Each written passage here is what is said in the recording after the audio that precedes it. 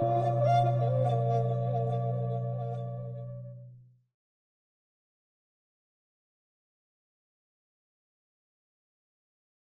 students, today's lecture is on hypersensitivity reactions. Let us have a brief introduction. Hypersensitivity reactions are a set of undesirable reactions produced by the normal immune system. Hypersensitivity describes an abnormal or pathologic immune reaction that is caused by an immune response to repeated exposure to an antigen. Hypersensitivity diseases include autoimmune diseases in which immune responses are directed against self-antigens and diseases that result from uncontrolled or excessive responses to foreign antigens. Because these reactions tend to occur against antigens that cannot be escaped and because of positive feedback systems intrinsic to various aspects of the immune response, hypersensitivity diseases tend to manifest as chronic problems. Hypersensitivity reactions occur at different times after coming into contact with the offending antigens within a few minutes, minutes to hours, or after many hours. They are usually referred to as an overreaction of the immune system, and these reactions may be damaging, uncomfortable, or occasionally fatal. Hypersensitivity reactions require a pre-sensitized state of the host. These reactions are antigen-specific and occur after the immune system has been primed. The reactions are therefore mainly the result of antigen-specific memory response and are therefore the effects of the adaptive immune system. Hypersensitivity reactions can be divided into 4 types as type 1, type 2, type 3 and type 4, based on the mechanisms involved and time taken for the reaction. Hypersensitivity diseases have been grouped into 4 major categories based upon their underlying causes. These groups are immediate hypersensitivity, antibody-mediated hypersensitivity, immune complex-mediated hypersensitivity, cell-mediated hypersensitivity. Now coming to the type 1 hypersensitivity. Type 1 hypersensitivity is also known as immediate hypersensitivity or commonly as anaphylaxis. It has rapid onset. These allergic reactions are systematic or localized, as in allergic dermatitis. For example, hives, wheal, and erythema reactions. The reaction is the result of an antigen cross-linking with a membrane-bound IgE antibody of a mast cell or basophil. Histamine, serotonin, bradykinin, and lipid mediators, for example, platelet activating factor, prostaglandins, and leukotrienes, are released during the anaphylactic reaction. These substances have the potential to cause tissue damage. It usually has a widespread effect on the body. It is mediated by IgE, which is normally found in very small amounts and in the circulation has probably evolved to protect us against worm infestations. Structure of IgE is shown in figure 1 below. IgE is synthesized by plasma cells. Monomers of IgE consist of 2 heavy chains and 2 light chains, with the heavy chain containing 4 Ig-like constant domains. The heavy chain in IgE is epsilon. All other immunoglobulins contain only 3 constant regions, but IgE contains 4 constant regions. Allergic reactions can occur to normally harmless antigens such as pollen and foodstuffs and microbial antigens like fungi. Some individuals in the population are genetically predisposed to certain antigens by producing IgE to these antigens and are said to be atopic. Leukotrienes, histamine, prostaglandins, and platelet activating factor released from mast cells are key mediators of type 1 hypersensitivity. Now let us see the mechanism of IgE-mediated hypersensitivity. Mechanism of IgE-mediated hypersensitivity involves two phases. Phase 1 is sensitization phase. Here, B-cell antigen receptors specific for the allergen bind, internalize and present the antigen in the MSC class II molecules. Then CD4 positive Th2 cells recognize the antigen presented by these B cells and induce class switching of antigen-specific B cells. These T cells also secrete interleukin-4, which is important for B cell growth and differentiation. Now coming to the second phase, effector phase. Mast cells and basophils have high affinity receptors for the Fc region of IgE.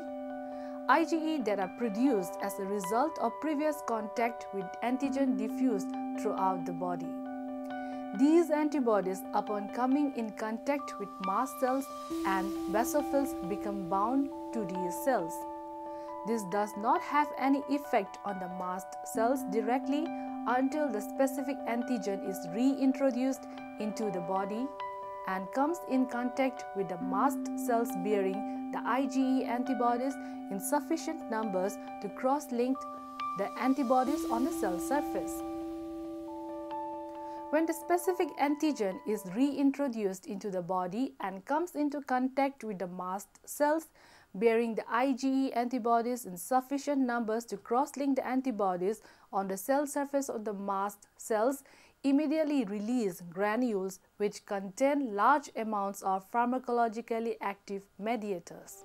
These mediators have a direct effect on nearby blood vessels, causing vasodilation.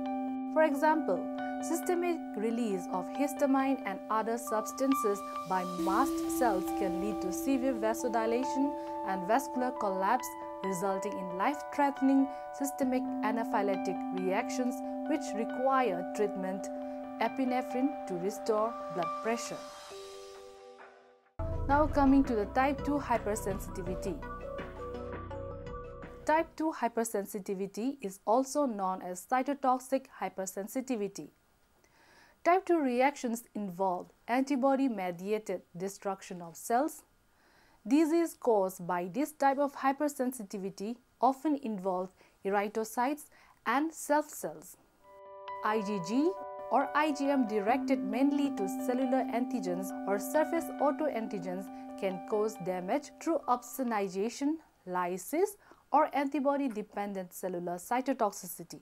For example, hemolytic disease of the newborn. Children born to Rhd negative mothers and Rhd positive fathers may express Rhd on their erythrocytes. Prior to pregnancy, the mother can become sensitized to Rhd antigen through blood transfusion, and during birth and especially at birth by the baby's Rd positive erythrocytes coming into contact with the mother's immune system.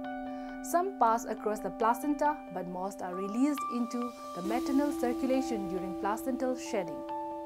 Since the mother is Rhd negative, her immune system responds to it as foreign antigen and makes antibodies. This is usually not a problem during the first pregnancy, but in subsequent pregnancies, small amounts of erythrocytes passing across the placenta stimulate a memory response leading to specific anti-Rhd antibody production.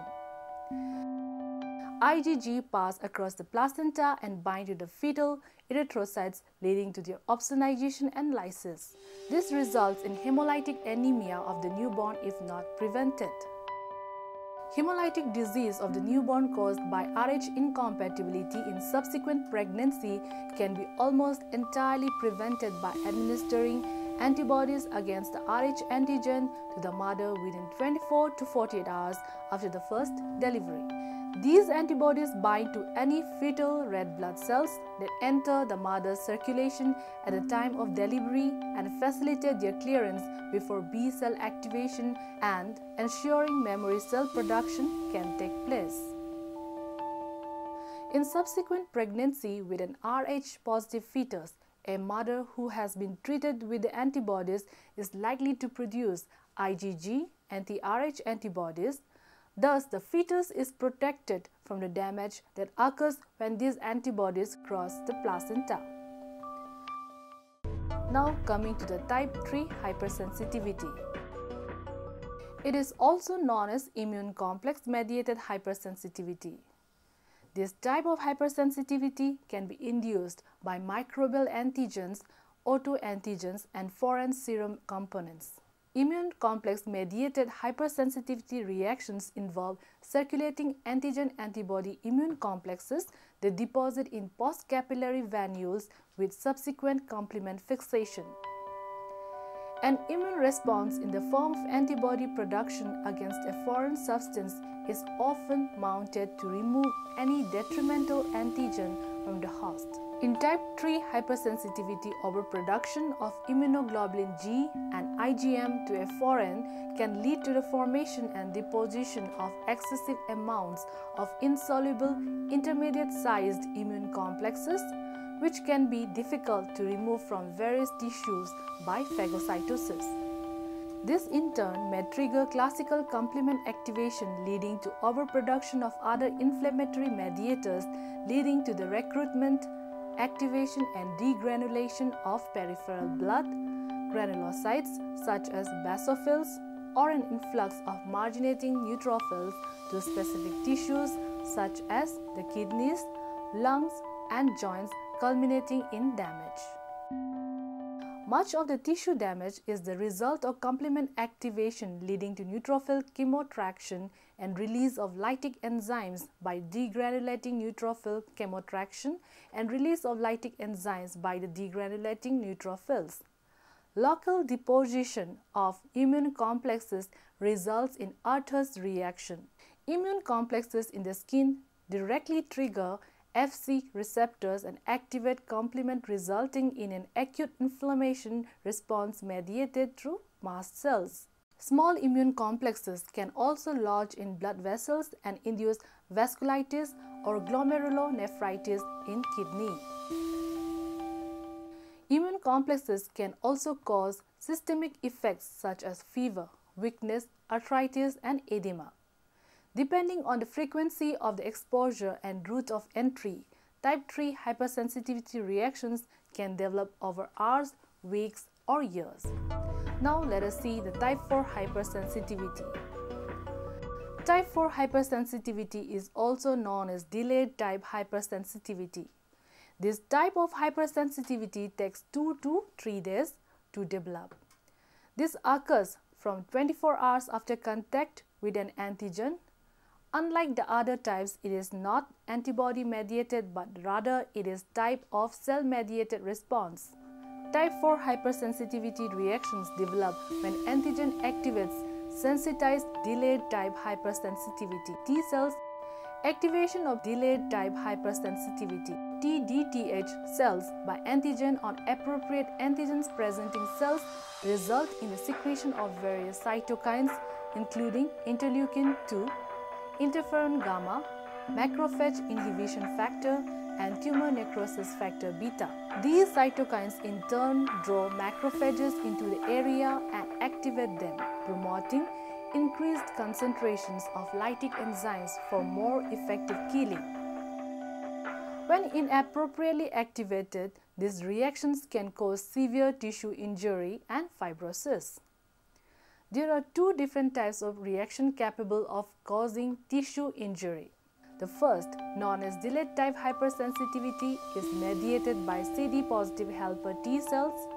The second, known as cell-mediated cytotoxicity, is mediated by CD-positive cytotoxic T cells, together with dendritic and macrophages and cytokines. Type of hypersensitivity also plays a role in several clinical situations where there is persistence of antigen which the immune system is unable to remove, leading to chronic inflammation.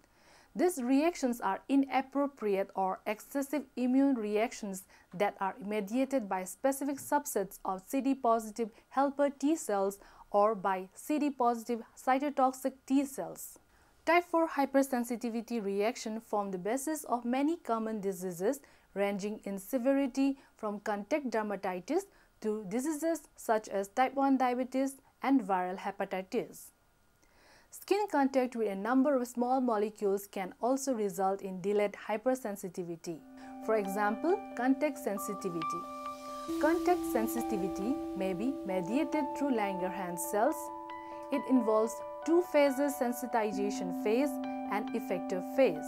In this case, reactive small molecules, haptens, come into contact with the skin, bind to self-proteins, including those on Langerhans cells, and are internalized, processed, and presented by Langerhans cells to T cells. These proliferate to form clones of Th1 cells specific for hapten-modified self-peptide. When hapten is reintroduced, the modified self-peptide is again presented on Langerhans cells in MHC class II.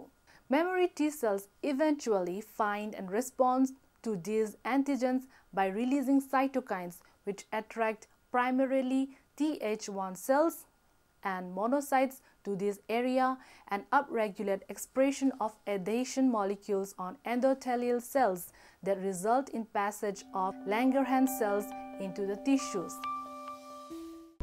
Now, let us see the conclusion. An immune response evokes a battery of effector molecules that act to remove antigen by various mechanisms. These effector molecules induce a subclinical localized inflammatory response that eliminates antigen without extensively damaging the host tissue. This inflammatory response can have deleterious effects resulting in significant tissue damage or even death. This inappropriate immune response is termed hypersensitivity or allergy. Hypersensitivity reactions may develop in the course of either humoral or cell-mediated responses. Hypersensitivity reactions can be divided into 4 types as type 1, type 2, type 3, type 4 based on the mechanisms involved and time taken for the reaction. The 4th type of hypersensitivity depends on reactions within the cell-mediated branch. These are initiated by TDTH cells and are referred to as delayed type hypersensitivity. Although DTH reactions provide an important line of defense against intracellular pathogens, they cause extensive tissue damage that is pathologic and hypersensitive.